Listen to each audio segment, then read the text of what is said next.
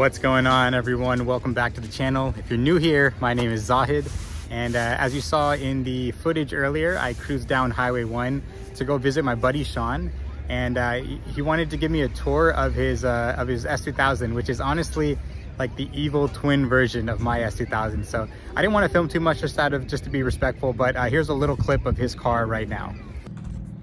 Okay, you guys know my car, right? And then here is my evil twin right here. This is Sean's car. So dang cool. We both got the Mugen exhaust too. Chef's kiss, man. So nice. Like I said, the evil twin version of my car. As you can tell, I have a really nice background behind me. If you're ever in Half Moon Bay, you definitely have to go to the infamous, or world famous I should say, Sam's Chowder House. So we're gonna grab some food and then we're gonna go get a workout in, and yeah, come along for the ride.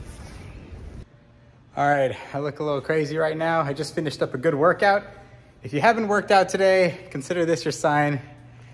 Go get that pump in. But anyways, I'm moving fast because one of my buddies just called me, said he was about to pull up to the warehouse, and he bought a new car. So I'm gonna try to get him when he pulls up. Exciting stuff, man. Everyone's getting new cars. Well, look what we got here.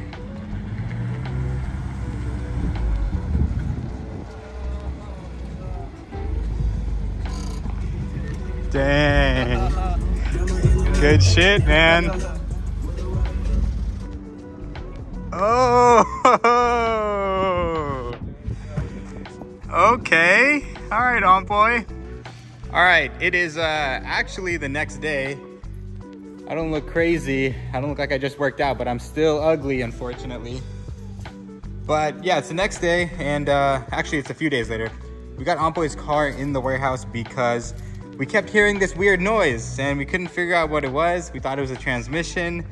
And yeah, what did it turn out to be, Ampoy? It ended up being like a loose exhaust bolt. Like Z was literally under the car and he shook it so hard. He could even turn the nut with his fingers. So we were like, okay, it has to be it. Yeah, so previous owner must have done an exhaust on the car and basically did not do it properly when they put the stock exhaust back on. And the noise we were hearing was an exhaust rattle. There's still an exhaust leak we got to take care of, but other than that, it's good. S2000's right there. We're gonna go for a cruise. Let's get it.